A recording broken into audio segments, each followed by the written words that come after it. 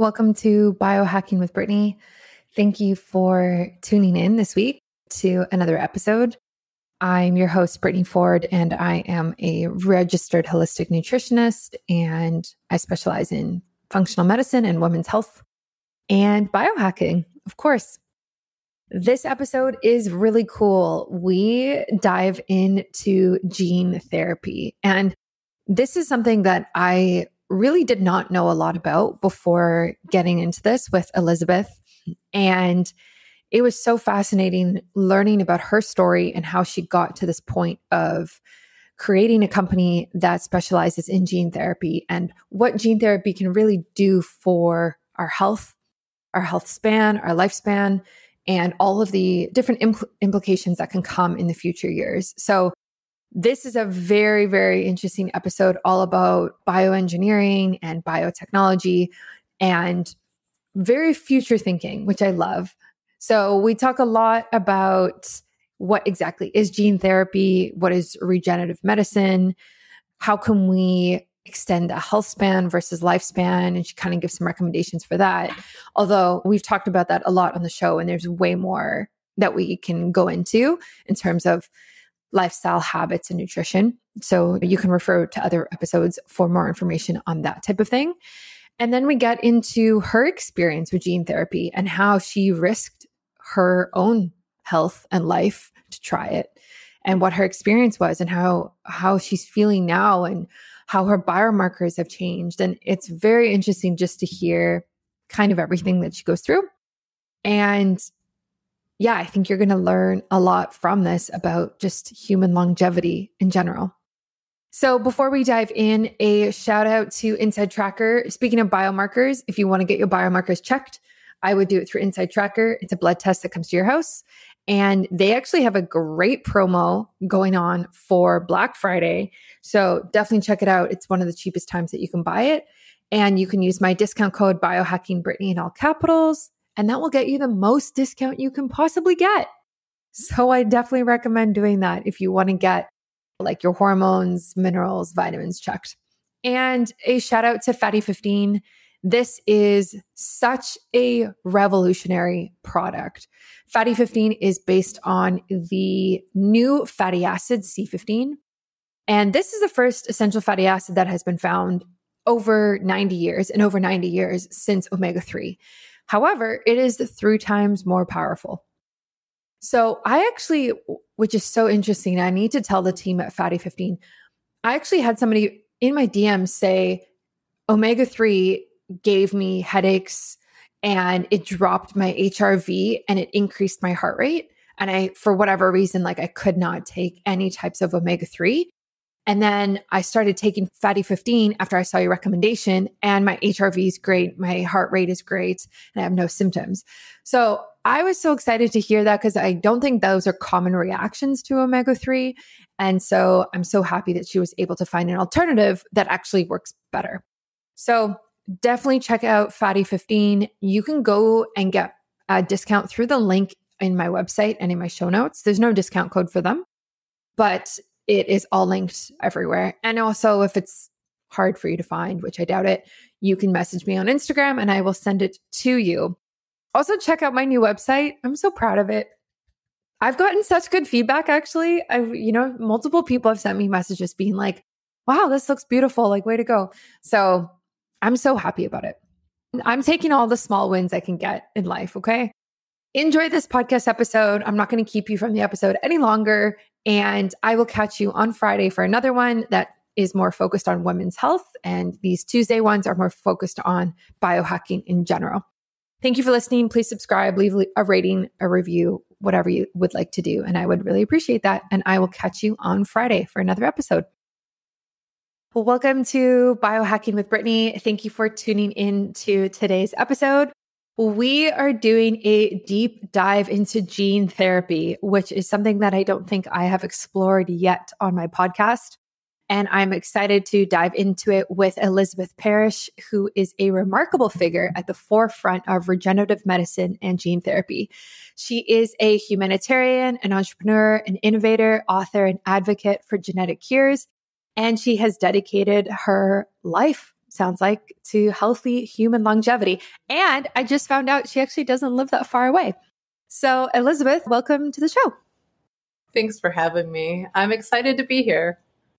Yeah. Before we dive into like the science and the gene therapy and everything, how long have you lived in kind of like a remote area of where you are right now?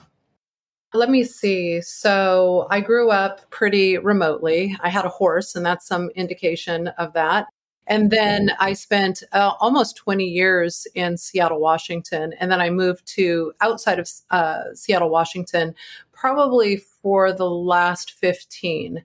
And, I think that living remotely actually for me is super beneficial. Just health wise, or why do you think? Well, I'm super connected with nature. So if you see my yard, I mean, I'm not going to say it looks great, but I garden. I often garden between meetings. I think that my connection with animals and nature, my house is always surrounded by birds and dogs and cats, some of them my own, some of them not. And I don't know, it just, to me, I like living in the phylogenetic grocery store of genetics. Oh, I love that. I love that.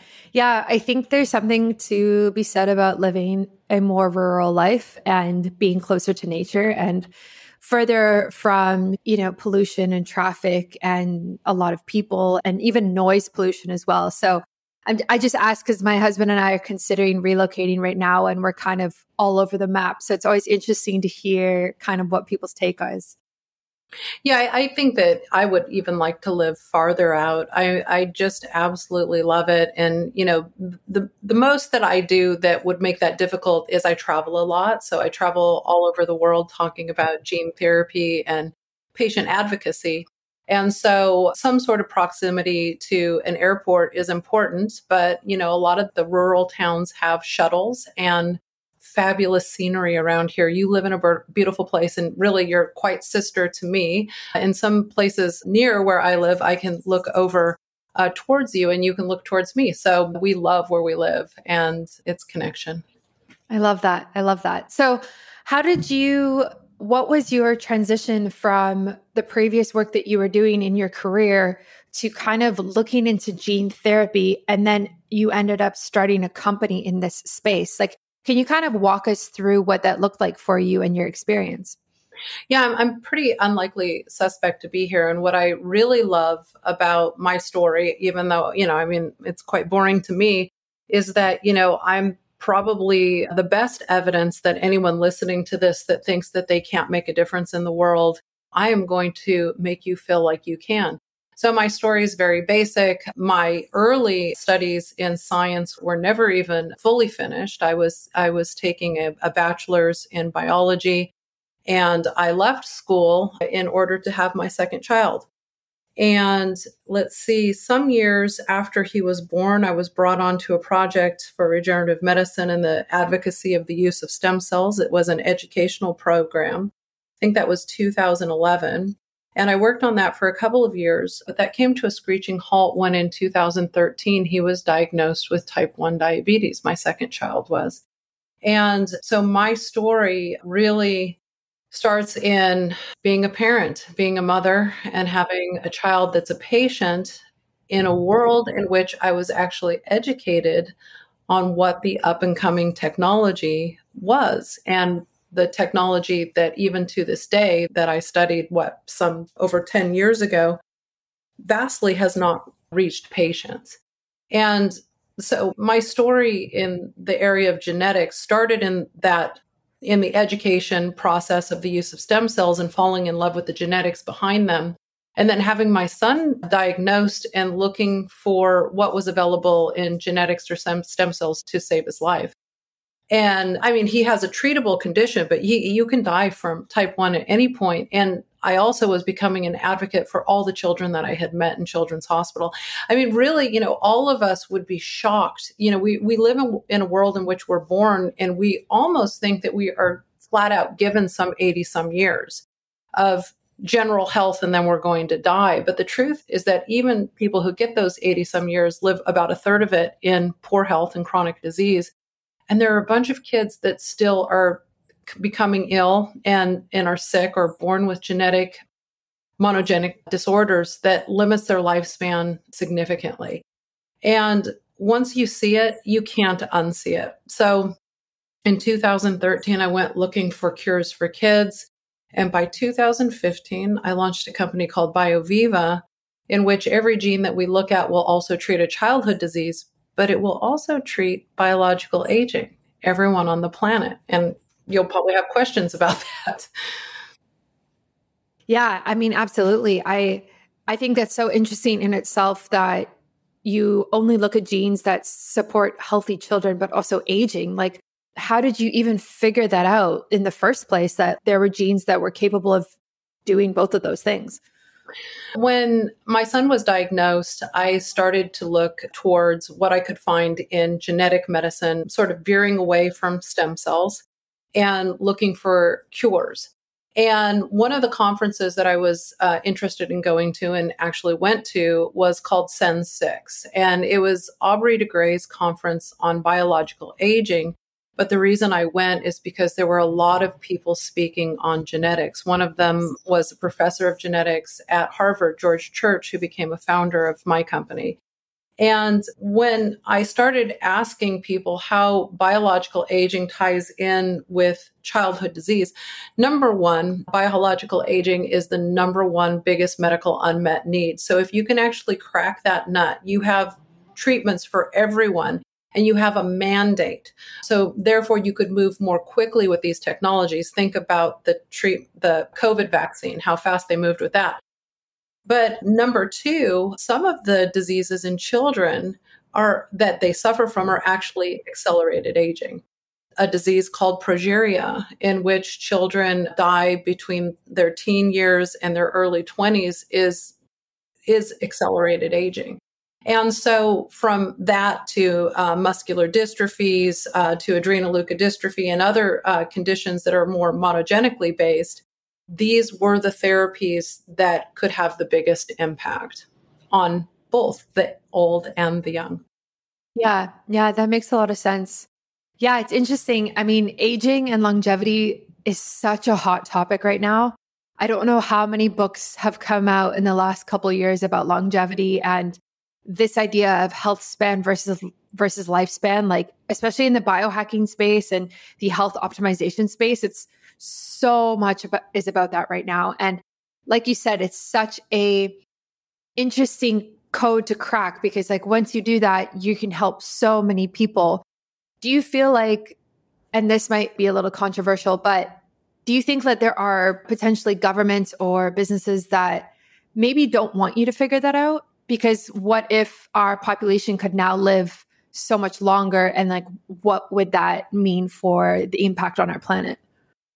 Actually, increasing health span isn't a problem for society. It actually solves a $38 trillion problem a year. Just slow aging by 1 year. That's how much we could save here in the United States. And if you could do that by 10 years or 20 years, you're looking at exponential savings. I do know, and we all know, that it will disrupt how we do medicine. Right now, we have a sick care system. We wait until people get sick. You know, you feel kind of bad. You either go to the ER or you go to your doctor, and they give you drugs that treat the symptoms of those conditions. They might give you statins or any number of drugs that might treat the symptoms of your disease. The genetic medicine is curative medicine. So some people call it regenerative. I like to call it restorative. What we would be doing is just upregulating genes that make your cells behave youthfully again. And that's why the risk of Alzheimer's and cancer and heart disease and all the things that we vastly die of go up exponentially after the age of 65. It's not just, some sort of magic. It's actually because of cellular aging. And then when we talk about chronological age, which is your years on the planet, how many years you are old, versus biological age is the reason why there's liars. So the outliers are the ones that might not start getting sick until they're 85 or 95, or they might be the unfortunate few that get sick at 45 or 50.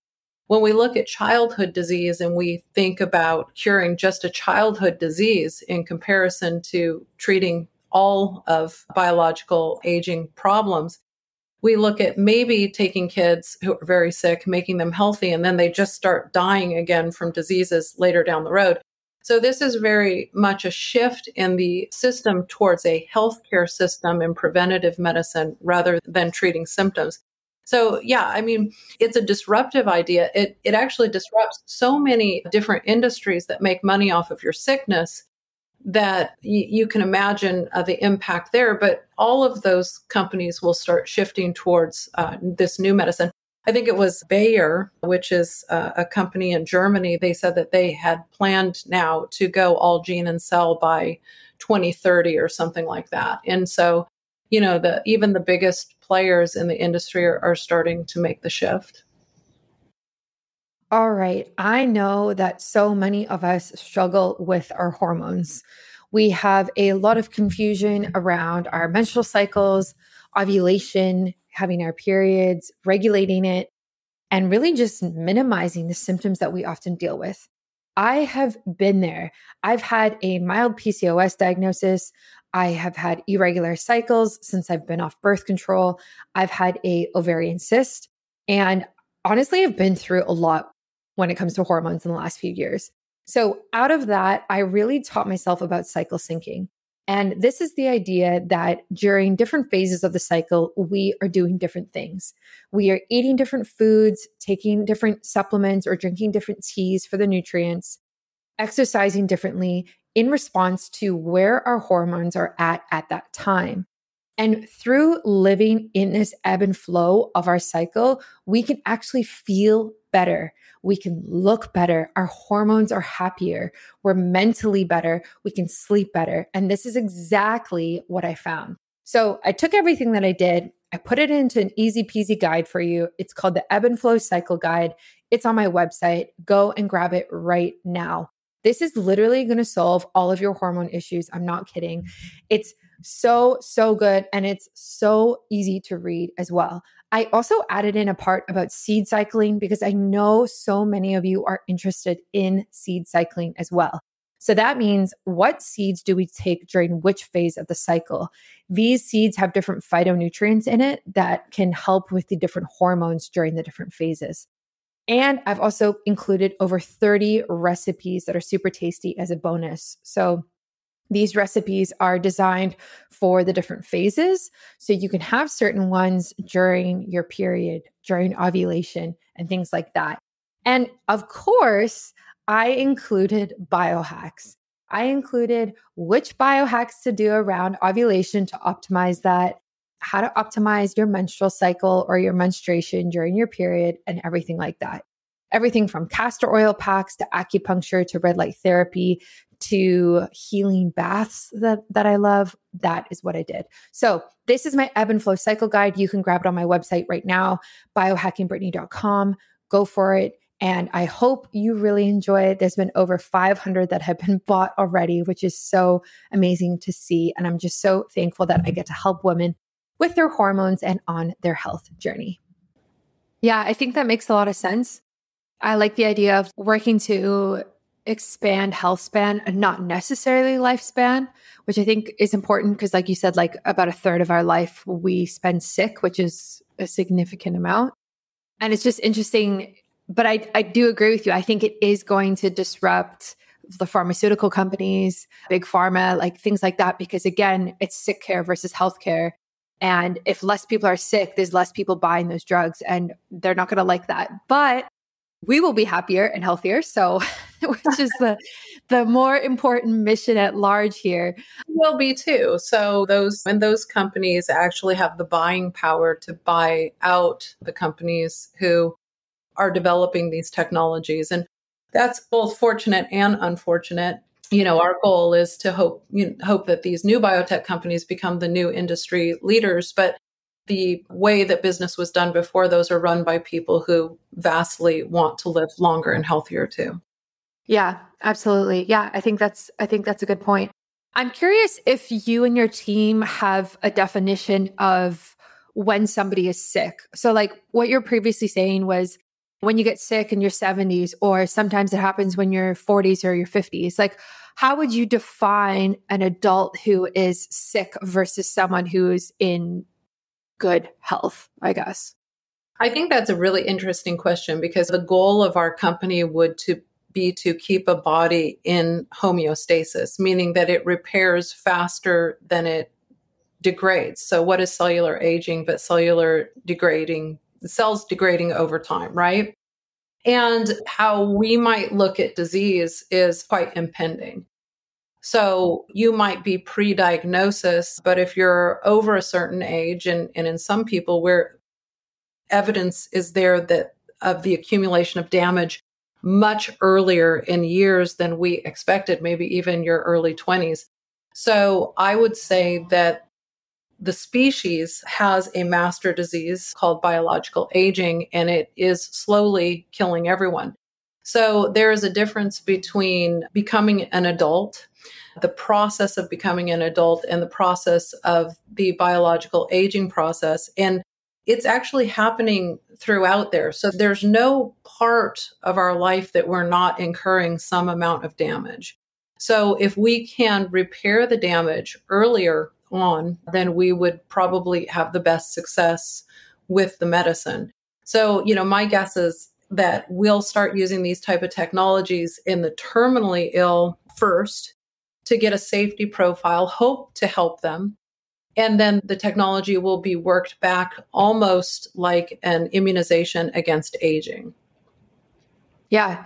I mean, it's pretty mind-blowing if you think about it from that perspective, because obviously you do want to reverse cellular aging, and obviously that is important. But then I also think about just like the preventative measures that we can take, and how can we be proactive about it if people are listening to this and they're in their younger years and they don't want to even in the first place get to that place of being sick in your 50s or however old. Before we get into your gene therapy and exactly how it works, do you have any recommendations after all of the research that you've done that is more on the proactive side that can really help slow down cellular aging? Well, I mean, outside of the gene therapies, mostly what you can do is diet and exercise. Don't smoke, don't drink excessive amounts of alcohol, limit the toxins in your body. Why do you get high? Why do you get drunk? Because it's a toxin. Try to live in a clean environment, but enjoy your life, because enjoying your life is a good health attribute. People who are happy live longer. Now, the problem is you're going to get diminishing returns. There is no perfect diet. There is no nutraceutical, and there is no amount of exercise that will keep you from impending death. That's not possible. So that would be the point where you bring out the bigger guns and you bring out the gene therapies. Yeah, that makes sense. Yeah, I think there is something to be said about like the daily habits that you can stack and become healthier with, which we've talked a lot about on this show. But I do want to dive into gene therapy and your company, BioViva. So for someone listening who has no idea what gene therapy is, like, how would you start to explain it? So gene therapy is the editing, the modification, or the addition of genetic material into your cells. It could be put into the cytoplasm. Think of that as maybe the yard around the house on your property. Or it could be put into the nucleus and become part of the transcriptional process of the cell. And the nucleus, think of that as your house. And so what we do is we do gene therapy delivery. So we deliver genes to the nucleus of cells that then transcribe alongside the genes in your chromosomes. So in your house of your cell or your nucleus is where your chromosomes sit. And they code for everything about you, what you look like. Some people say how you behave, and a bunch of other things. And so when we add genes that transcribe proteins that help the cells behave more youthfully, that is when we sort of change some sort of health outcome for you. So also, this covers things like CRISPR technology, which is the actual editing of the human chromosome, and other gene type modifications. So gene therapy is kind of an umbrella of a lot of terms talking about modifying genes. And it's actually, that's one of the things that I love about nature. It's a natural process. So a lot of people said, oh my gosh, this sounds so crazy and out there and high tech, but it's actually something that nature does to us all the time. The retroviruses that go around and different viruses that go around basically do the same thing, but they integrate or give you genes that helps your body transcribe their proteins and make more of them. And in this case, we actually take the power of nature and we deliver healthy cells or cells that make people healthier. And today there are 12 approved gene therapies in the United States for disease. Are you tired of generic health advice that doesn't take your unique needs into account? Do you want to gain a deeper understanding of your health beyond the surface level recommendations? I want to talk to you about Inside Tracker's ultimate plan, the answer to your personalized health questions. With comprehensive blood biomarker analysis, it provides tailored insights into your body's needs. The ultimate plan tests up to 48 different blood biomarkers, including ApoB, cholesterol, glucose, magnesium, cortisol, vitamin D, and insulin. This comprehensive analysis extends your lifespan or health span and guides you to a longer and healthier life. Inside Tracker goes beyond generic clinically normal ranges to unveil your body's unique optimal biomarker zones, revealing where you're optimized and where your improvements can be made. They have science-backed recommendations on nutrition, fitness, and lifestyle, and are all personalized to your body's data, helping you reach optimal biomarker zones and achieve your wellness goals. Now with insulin testing included, you'll have the key to sustained energy and an early warning system for chronic diseases. This is actually really important. High insulin levels can increase the risk of conditions like heart disease, Alzheimer's, type 2 diabetes, obesity, and more. Inside Tracker's measurements and recommendations can help you maintain healthy insulin levels. So, are you ready to control your health in a new and personalized way? This is the test that I do every few months, and I am obsessed with it. And I change my healthy habits and my nutrition and my supplements based off of this data. You can go to insidetracker.com/biohackingwithbrittany and you will get 20% off. You can use my discount code biohackingbrittany. It's linked on my website and linked in the show notes. So definitely check that out if you want to do an at-home blood biomarker test that looks at over 48 different biomarkers for you so that you can start optimizing your health today. Wow. Yeah. It is really becoming popular. So you take the genes, I guess, from other people and then you insert it into the patient. Is that correct? Yeah, these are sequenced genes, so we don't have to cut them out of another human. The amino sequences are known, and so they are basically put together for you. But they do originally come, yes, from humans. Yeah. Okay. I was just trying to understand kind of what that was looking like, because I know, like you said, there are ethical discussions around this and considerations. But if they're sequenced, then I guess that is less of an issue, I guess. Yeah, we don't have to take someone's cells and cut their genes out. There are gene banks, and that's where the genes come from. So yeah, there's no killing of anything in the gene therapy space. Yeah, yeah. And you've personally gone through gene therapy yourself and had positive results. Can you share your experiences and the impact that has been on your own health? Yeah, so in 2013, when my son was diagnosed and I went looking for curative medicine, we found a couple of candidates that were super powerhouses. One gene was called follistatin, or still is, and it increases muscle mass, and it was being used in clinical studies for Becker's muscular dystrophy and Duchenne's muscular dystrophy in children. And so it had a safety and efficacy profile. It had been all the way through non-human primates and animal testing, and then through safety and efficacy. And the promise of that sort of gene to be around for children with different muscle disorders and for an aging population who lose muscle mass. So it's natural process that we lose muscle mass as we age. And eventually that leads to something called sarcopenia. That's when it becomes clinical. You become frail, you fall down, you break your hip, and you're basically at end of life care. But increasing muscle mass does something else. It increases insulin sensitivity, and that helps fight metabolic disorder, things like type 2 diabetes. So this is kind of a powerhouse of a gene. And in every animal study, because remember, humans are really long lived. So knowing what will happen in a human will take decades of research. But in every animal study, including non-human primates, they actually lived longer. So we did a study at Rutgers University with follistatin in 2018, 2019. And the mice, we used old mice, and they lived 32% longer. So the second gene that I took is called telomerase reverse transcriptase. It is a gene responsible for the enzyme that lengthens the caps at the ends of the chromosomes called telomeres. When these caps shorten, we get what's called genomic instability. One of the side effects is mitochondrial issues, mitochondrial dysfunction, which is another hallmark of aging.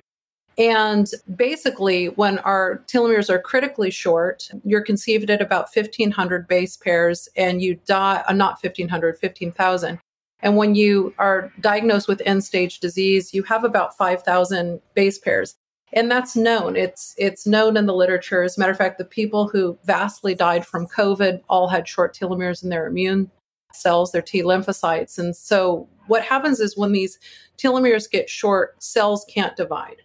And we have a really beautiful system. We have a biological system in which when it gets damaged, it repairs itself. And that's kind of amazing, really.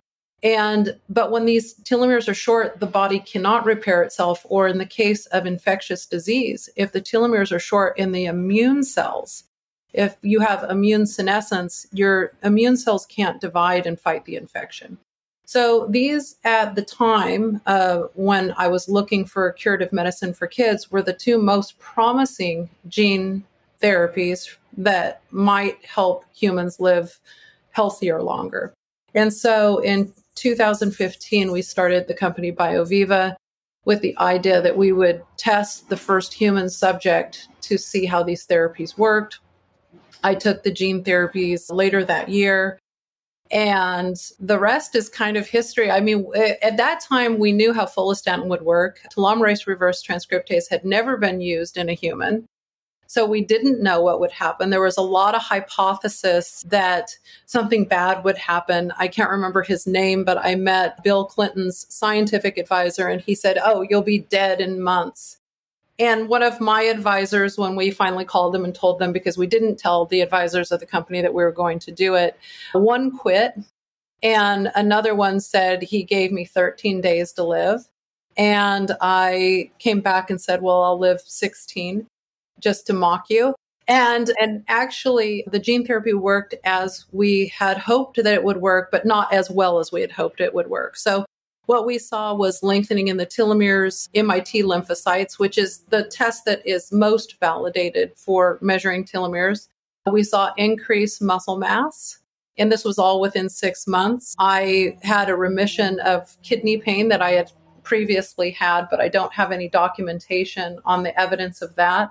I just went into a healthier, happier state, lower triglycerides, lower blood glucose.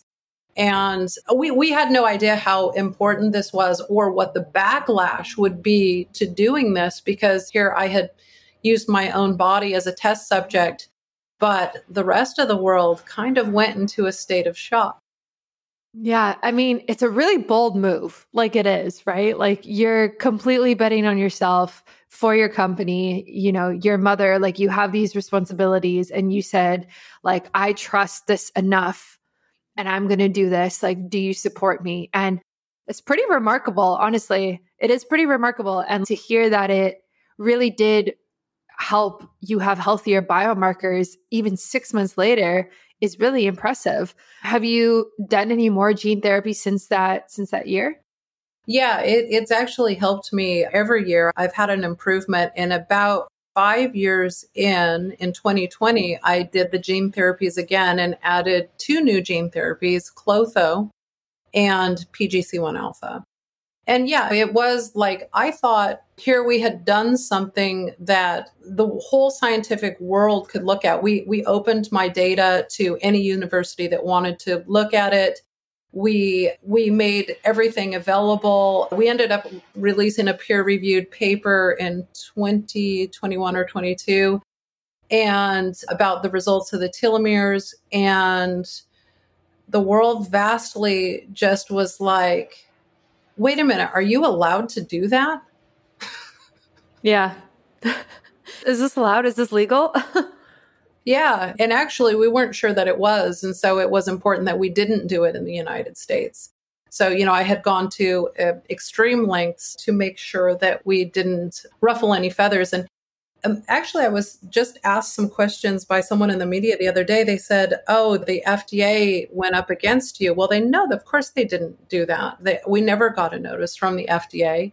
We're actually trying to work with the FDA to get drugs approved. And I don't speak against the US FDA. I do speak for pre-regulatory routes to help terminally ill patients get access. But I don't speak against the systems that exist. So don't believe everything you read. I think sometimes people don't realize that the story is so cool that you don't have to make things up around it to make it cooler. Yeah. Yeah, that's a great way to put it. For me, I just wanted to add, I don't think that it is a thing that just anyone would go out and do. Now, a lot of people have done it since I've did it. There's a big interest in doing that now, but my son suffers with a chronic condition, and it's a reminder every day. And these gene therapies had the promise to change the world for everyone. So it wasn't if we were going to do it, we really had to do it. And I was surprised that somebody didn't do it before us. I was really, really shocked that these gene therapies hadn't been put into clinical trials outside of muscular dystrophy. The evidence is there that there is better technology that should have been available to humans some 15 years ago. And I'm still every day I'm upset that people are not getting access. One of my favorite game-changing supplements that got released this year is Fatty 15, which is just changing how we see essential fatty acids. C15, the first essential fatty acid discovered in over 90 years, is at the heart of Fatty 15. This science-backed award-winning supplement is setting a new standard for long-term health and wellness. Imagine reversing cellular aging, achieving whole body and mind health. Fatty 15 offers 3 times more cellular benefits than omega-3, targeting and reversing the core of how we age.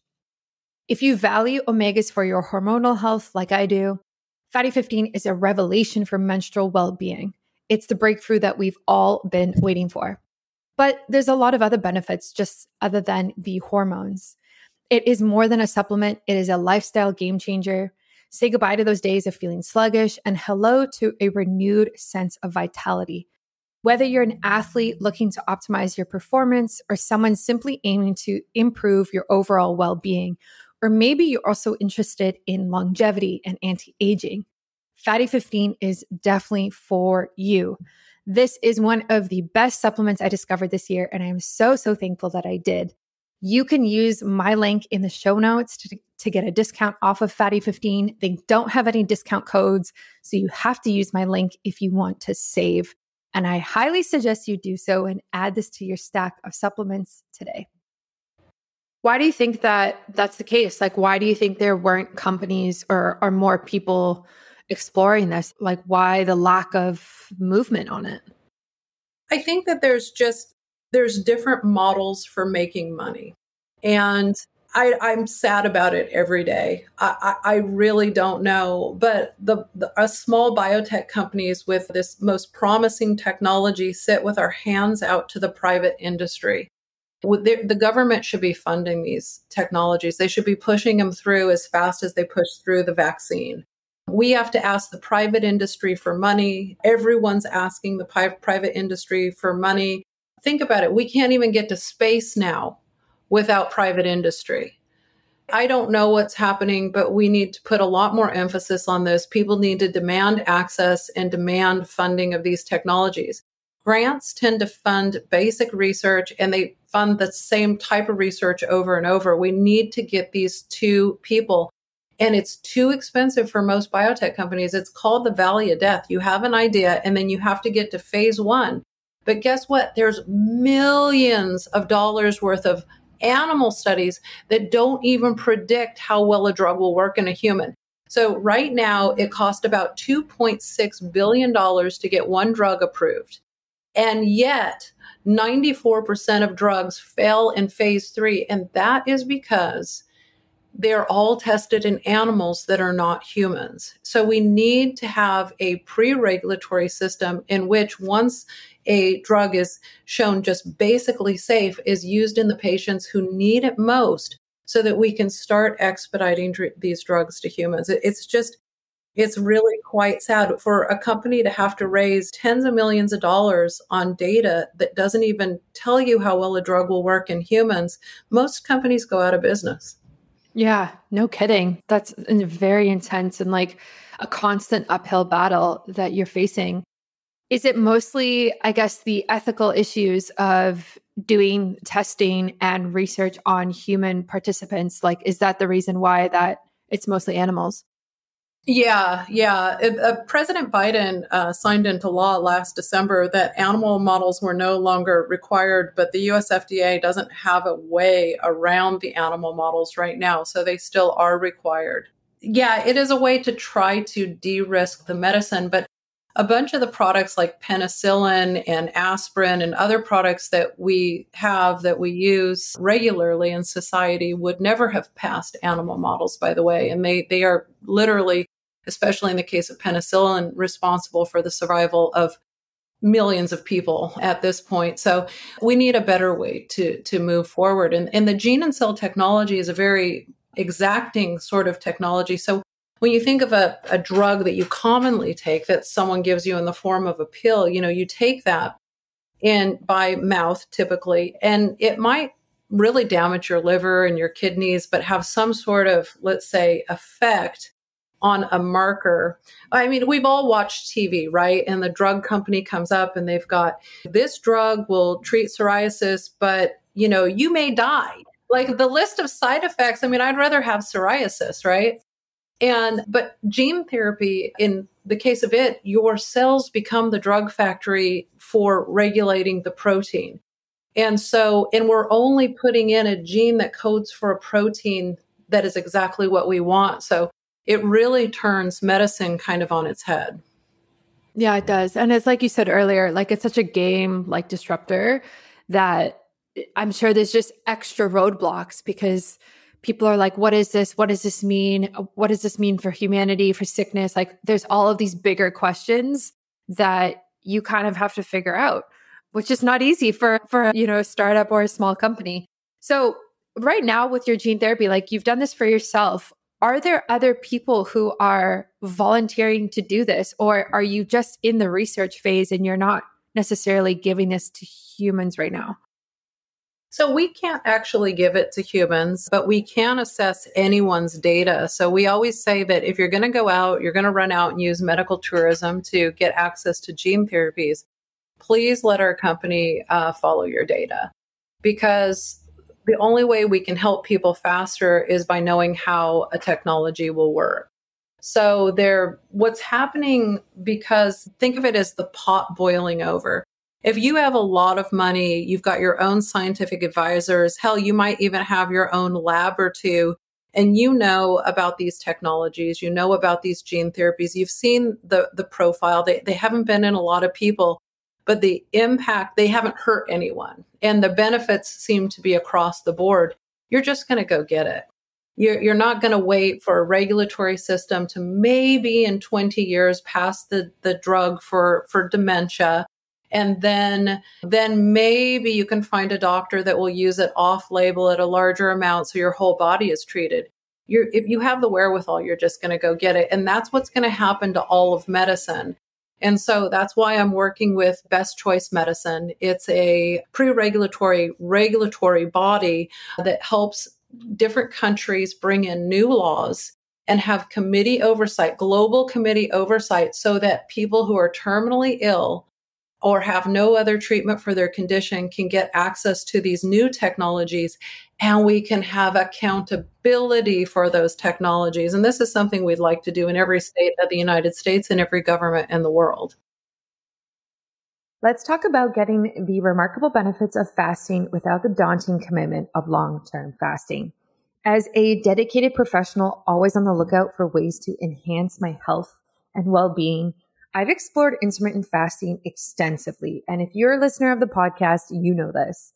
However, I've often found myself pushing the boundaries and experiencing adverse effects such as sleep issues and energy slumps, and also hormonal issues. While intermittent fasting did offer some positive outcomes initially, like many of us, I struggled to incorporate it long term without it really disrupting my daily life. However, my life has recently taken a turn for the better, all thanks to Mimeo. This is the world's first biomimetic supplement. This incredible innovation is the accumulation of years of rigorous clinical research meticulously designed to replicate the effects of a 36-hour fast at the cellular level, which is wild. With Mimeo, I can now experience the holistic benefits of fasting without enduring prolonged periods of hunger and deprivation. Are you intrigued about the benefits? Let's get into it. First and foremost, Mimeo activates your cells' innate regenerative capabilities, much like fasting itself.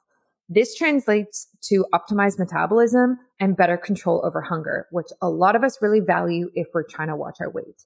Secondly, it significantly boosts energy levels and accelerates recovery, making it an absolute game changer for active individuals like myself.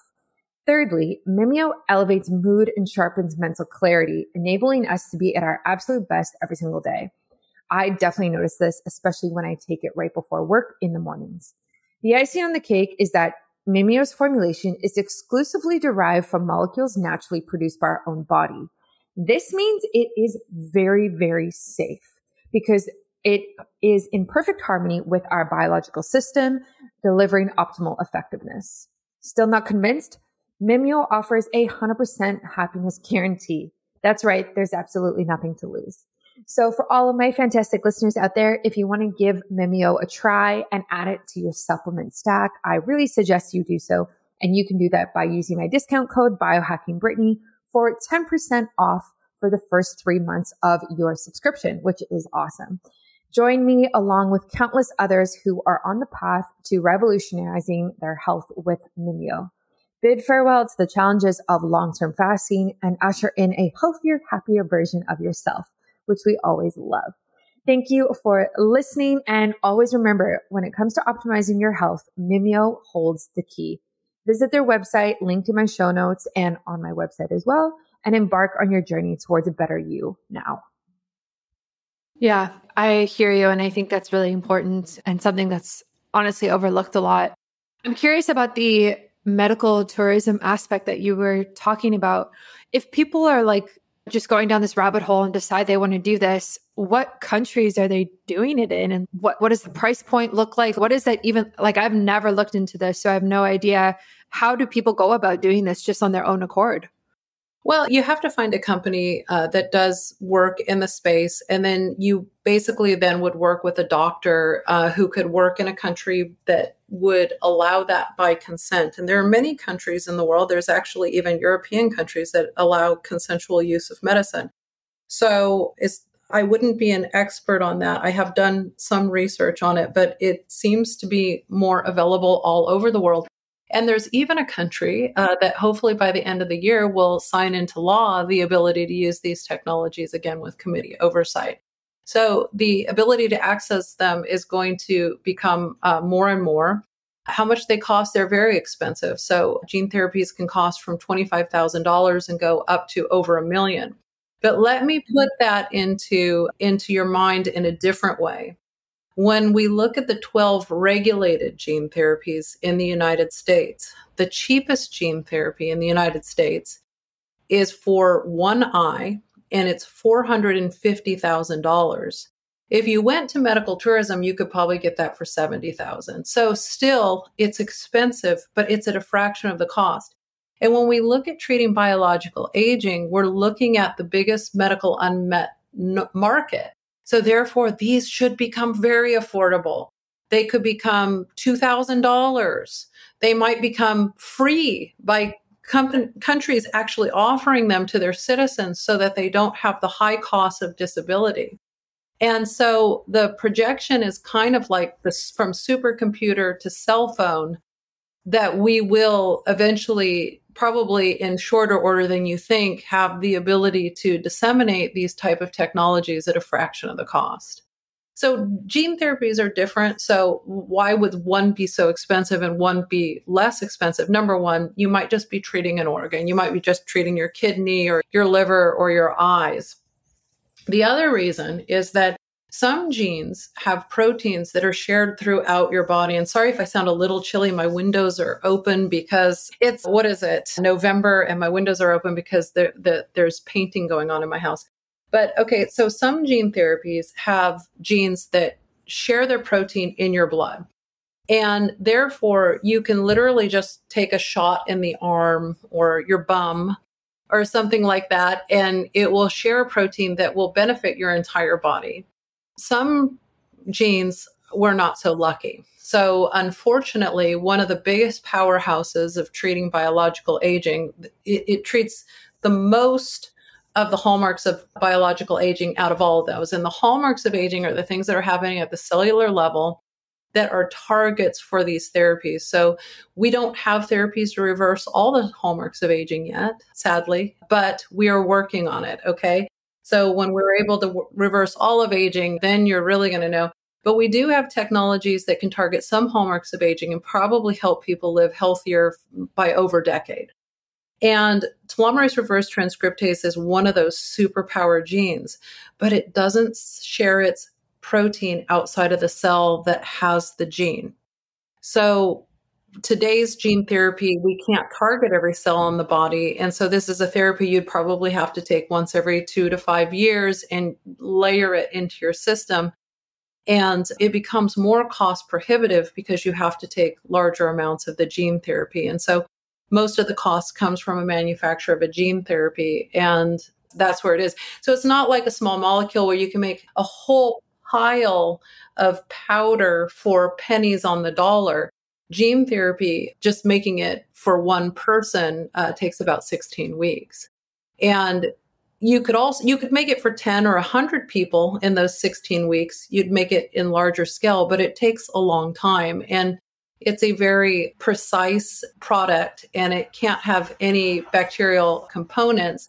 So if anything goes wrong with the therapy, they have to start all the way over again. So it's a pretty high level technology that takes experts to build it. So that's where the costs come from in these therapies. Yeah. I mean, that makes sense. Like just the enormous amount of research behind all of it, but also just implementing it on a practical level when you can actually start administrating it. Like that in itself is just such a big task to figure out how to do. And like you said, like it's different depending on the gene that you do as well. I'm curious if you're going to, like, I know you're focused on aging and also like helping heal kids' diseases, which I think is really important. Would you ever look outside of that scope at like a gene such as like MTHFR, which a lot of people have variations of, which really impacts like their methylation pathways and inflammation and things like that? Oh, yeah, absolutely. So those are all candidates for longevity.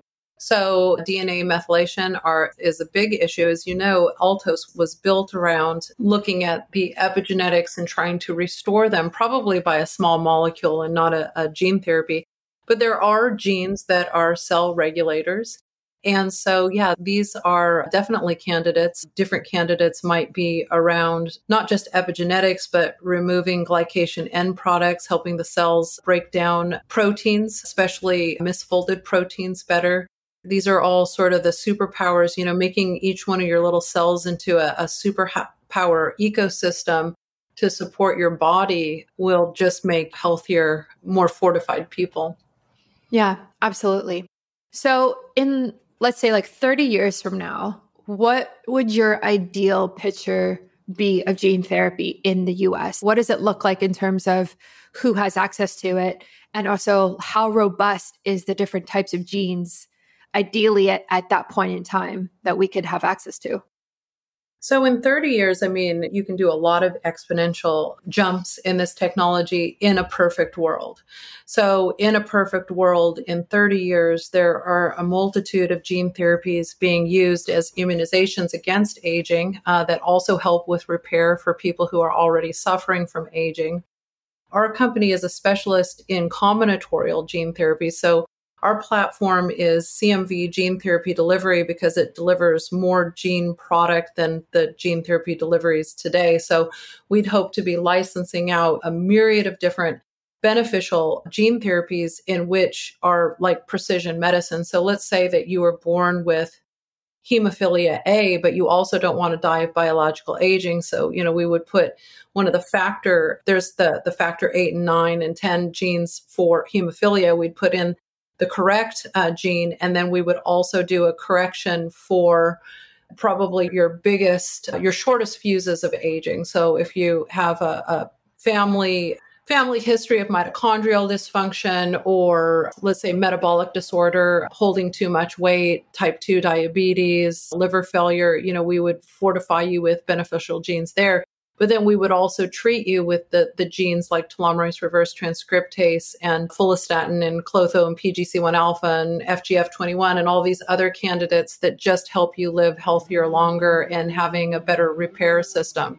So, the hope is to have like a precision medicine. When we look at your genome, we know what you need and we keep you healthy rather than letting you get sick. And you would probably see a big bump in optimal health at any rate, and people would be treated younger than they are now. So you might not want to use follistatin when someone's 20 because they'd really muscle up, but you would definitely want to do it by the time they're 35. So there'd probably be a schedule, much like immunizations, with infants, how they have that whole thing. But this would be actually preventative medicine. And then hopefully when you walk in a room, if we've had great success by 2030, you might have people of lots of different chronological ages, but they would biologically look about the same. So you might not know how old somebody is walking in the room, and that's not about aesthetics. That is literally survival and health. So keeping your skin youthful, the biggest protective organ of your body, your liver and everything else actually has a visual effect. And so hopefully, and then people just fall into time. People will say, oh, well, what would I do with the extra health? Well, I mean, if you even have to ask, I'm surprised, but people will be doing multitude of careers. They'll be contributing more to society and having more of a value impact. And hopefully, because lifespan will be, in health span will be so much better that, things like war and things like that would just be considered an atrocity. It already is, but clearly it's not atrocious enough to stop us. Seriously. Oh, I love that vision. It's so inspiring, and it would be so cool to be able to witness that and be a part of that. And also for you to be able to lead that and be one of the people who is making such a difference in everyone's health is just remarkable. So thank you so much for coming on the podcast. This was so enlightening. If people want to reach out to you or learn more about gene therapy and what you're doing, where can they do that and how can they find you? They could go to bioviva-science.com. That's our website. We're on social media all over the place. I do conferences and always come out and say hi. And if I have as long as I'm not pressed to go on to the next thing, I love talking to people and learning about their story. And mostly, I just want you and the listeners to live long enough to see this beautiful future and to remember that our bodies are full of trillions of cells. Please take care of them. But the most important cell that we depend on is the planet. You can think of it as a cell as well. And so take care of your environment and the creatures in it and yourself. And I hope to see you on the other side of 2045. Oh, I love that. Thank you so much for coming on. This was just so great. Thanks for listening to another episode of Biohacking with Brittany. If you're interested in finding the show notes or the sponsors for this episode, you can do so on my website, which is biohackingbrittany.com.